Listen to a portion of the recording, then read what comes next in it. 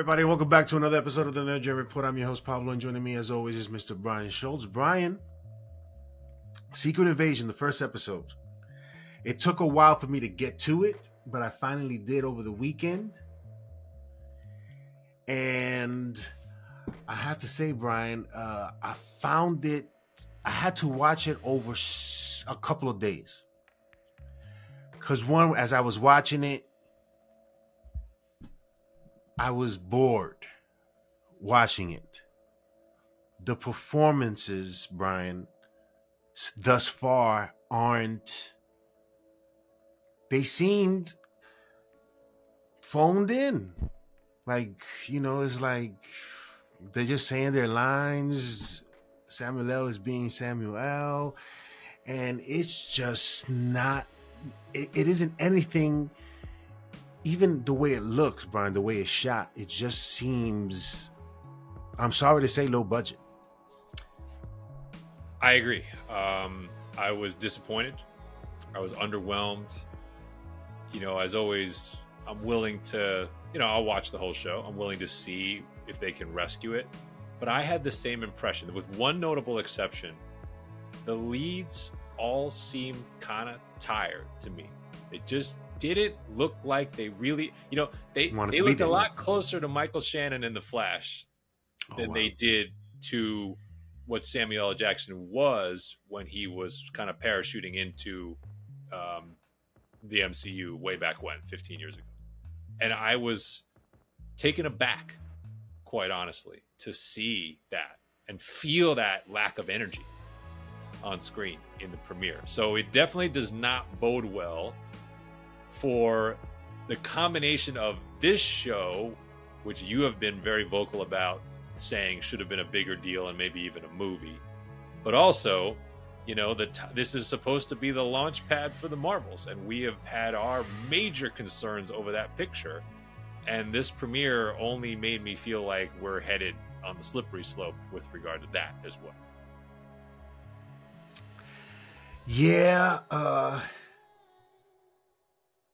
the thing about this also with Secret Invasion is that they're missing the revelations of certain people being Skrulls. Is not like if Rhodey turns out to be a Skrull, which most likely most people are predicting he will be, and I think he will be, Brian. It won't be a surprise. It'll be interesting how he finally reveals himself, but will it be a surprise, Brian? Well, let's talk about some of the choices, because I think when I stepped back and after I watched it with the wife, and we both were kind of similar to you. Like, we watched it all the way through, but we weren't focused. Like I think about like when we watched Andor, or even when we were watching, like Loki. Like you're really honed in on like the craft of the show, the lines, like where we're going. And this show I felt like I was drifting. I felt like and so the first place it started for me was, what do you think about the characterization of Nick Fury here? I didn't love it. I guess I thought this was going to be, and maybe I was foolish for thinking this, I thought this was going to be Nick Fury almost at the peak of his powers against desperate odds, needing to do something that only he could do. And instead I got broken down Nick Fury a step slow, and everyone telling me he's a step slow. And already I'm kind of like, well, did we miss the window for Nick Fury to be sort of true super spy? Did that already come and go? Because I kind of was hoping that's what we were going to get back to. And it clearly is not going to be the tact that Samuel L. the show is taking. I guess because once they set that as the tone, to me, the genre of the show immediately started to suffer, because what I saw playing out on the premiere was a spycraft show. That climactic scene is straight out of like a Bond or a Bourne movie, right? It's like you got the good guys moving through the crowd, trying to kind of, catch up to bad guys who are trying to do something that they don't quite understand, but it's very sinister.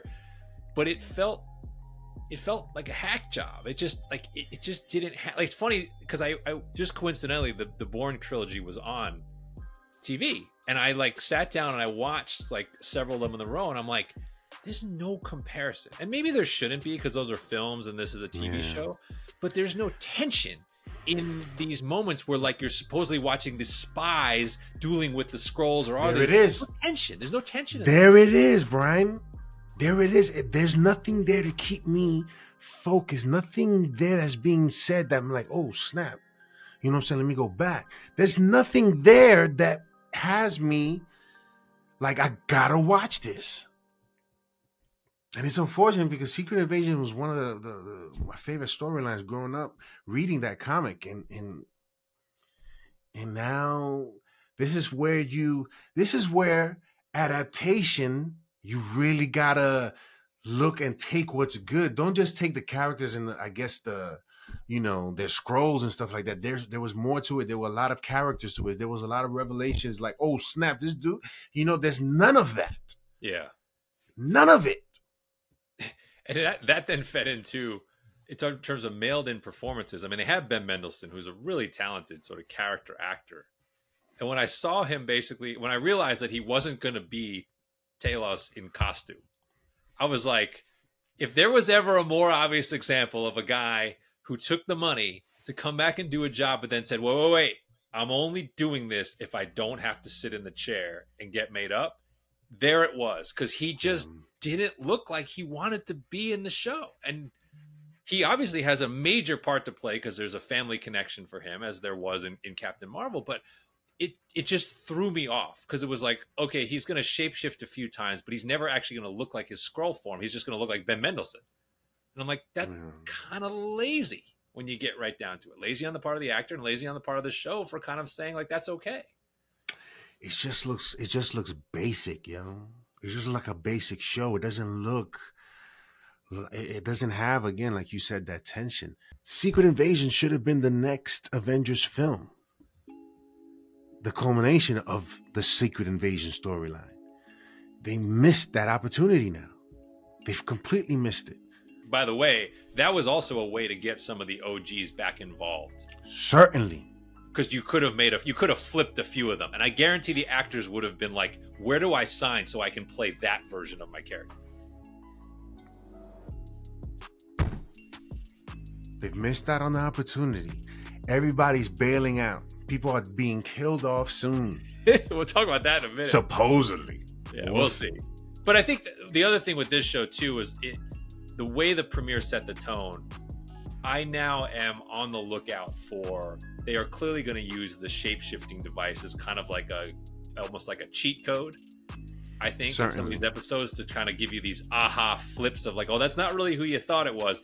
But I just don't trust it's going to be handled that well. Like it's going to be, the analogy is going to be almost like when Mission Impossible movies have become awesome. But if you've noticed, they've de-emphasized the use of the mask trick, right? Because it is kind of old and hokey. So they use it once or twice to basically just bring it back. But it used to be like in Mission Impossible 2, they were using that like all the time, right? And so like I feel like this show is gonna do that, where it's like you're gonna have these big moments, and then you're gonna be like, aha, we got you.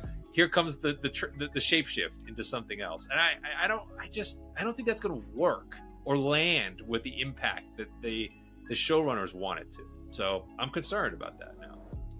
Yeah. It's just it saddens me that the opportunity for that tension that we want to see in a show like this is no longer. It's not that whether the intent was there or not. I just feel like everyone has phoned it in, Brian, including Kevin himself. Yeah, because then like we get introduced to the villain in Kingsley Ben-Adir, and like, you know, it's early. This is the one I'm going to reserve judgment on. But I would say like he didn't, to me at least, he didn't come in with a bang. Like he didn't come in with like a moment or an initial thing that made me terrified of him. Yes. Yes, he commits a heinous act at the end of the episode, which I think is supposed to make us hate him. But it just didn't have the. I found myself being more chuckling and texting you that like, damn, Kobe Smulders must have wanted out of this this operation, versus like the impact it was supposed to have on me, which is like, oh my god, the villain just killed, you know, spoiler alert, just in theory killed one of our sort of, you know, long time characters. So yeah. And if she turns out not to be Well, if she turns out to be a Skrull, that's where they messed up. Because if you kill them, I would assume that they will turn back to their regular form. Correct. That's what they've done up until now. So if she comes back, Brian, I ain't buying it unless they do some go flashback before they cover it. Whatever. But let's see. It's still early. Yes, you are right. It is still early. I'm reserving judgment, but thus far, what I've seen so far is nothing for what I expected it to be. Yeah, and I think as we go down the list of performances, I warned you. I warned about the Emilia Clarke jinx. Man, she is a franchise. When she shows up in a franchise outside of Game of Thrones, man, those things do not go well. So this one so far, not a good sign. But I didn't really find her character all that compelling as well. So we find out she's playing Talos's daughter,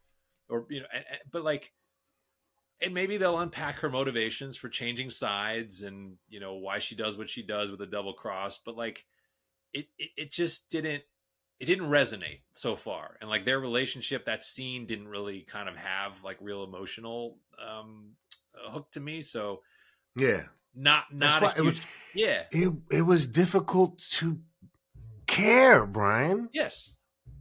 It was just difficult to care about any of it. But you watched it because you're invested and you want to see where this goes.